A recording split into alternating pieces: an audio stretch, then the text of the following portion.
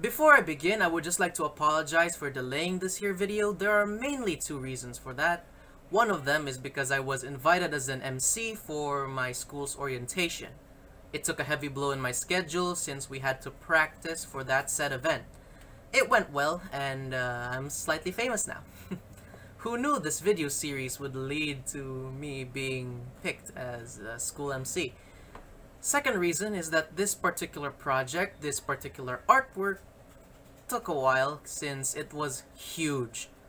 This particular drawing took 2 pages in my sketchpad, which gave me a bit of trouble fitting it in my phone since I use my phone to draw, so I had to improvise. That being said, thank you for your patience and back to the video. Hey, what's going on guys, and welcome to another episode of Paleofauna, the series where we talk about prehistoric animals that roam the Earth's misty past. Like I said in the previous video, ancient history is not without its oddities, but these oddities may have given rise to the more modern species that we're more familiar with today. We have Bromotherium, which is a probable intermediate species for giraffes. We also have Indohyus, which is a probable intermediate species between both hippos and whales. Now we're going to talk about one probable intermediate species, an intermediate between sea and land. And this intermediate species is probably one of the most important scientific discoveries ever made in, well, this century. So sit back, relax, and enjoy the video. This here is Tiktaalik, a species of Sarcopterygian, or lobefin fish, that lived during the late Devonian period some 375 million years ago, 124 million years before the reign of the dinosaurs. Its name Tiktaalik means large freshwater fish, which is accurate considering where it lived. More on that later. Its first specimen was unearthed in Ellesmere Island in Nunavut, Canada in 2004. This animal became one of the most important scientific discoveries, as it gives us a clue as to how tetrapods, animals with 4 limbs, took over the land. Now, what makes Tiktaalik so important? It's because it had features that we would expect to find from a fishy animal adapting to a land environment.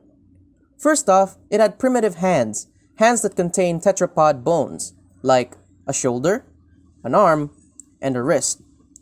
Why would fish have them? Think of it this way. You live in a freshwater environment like a river, estuary, or a lake. The water you live in begins to dry and the nearest water source is a few meters away.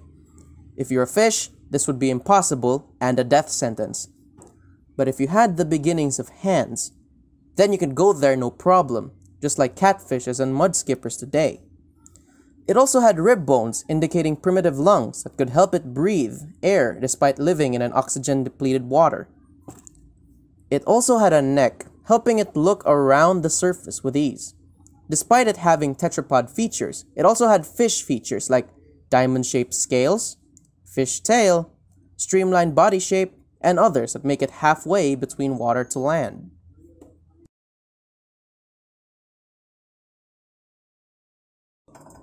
Now, to be clear, Tiktaalik is not our direct ancestor. No transitional form is, but they do give us a clue as to what our ancestors may have looked like, possibly even the common ancestor between us and Tiktaalik, and what attributes they may have adapted to traverse the new environment.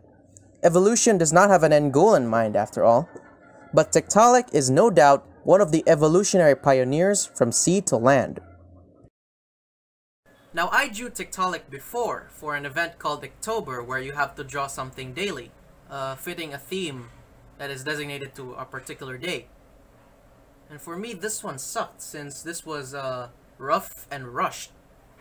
But the newer one, I feel more proud since it has a more dynamic pose and has colors.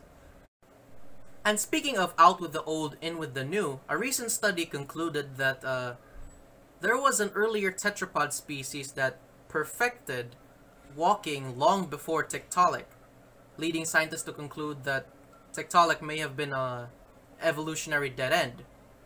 Which is sad, and even then, Tiktaalik may have been an earlier template for early tetrapods. We don't know. And that's the thing about evolution. It doesn't have an end goal, like I said earlier. It tries out every shape, every form, every lineage, every route all at once. But nature is cruel, so each experiment may not be successful in the future, which may lead to dead ends. That's sad, but that's life. We gotta do everything we can with what we got.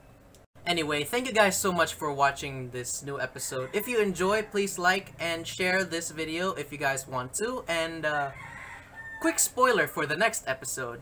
It has a large spine, a large tail, and it's huge. And it lives in Africa. Ciao guys!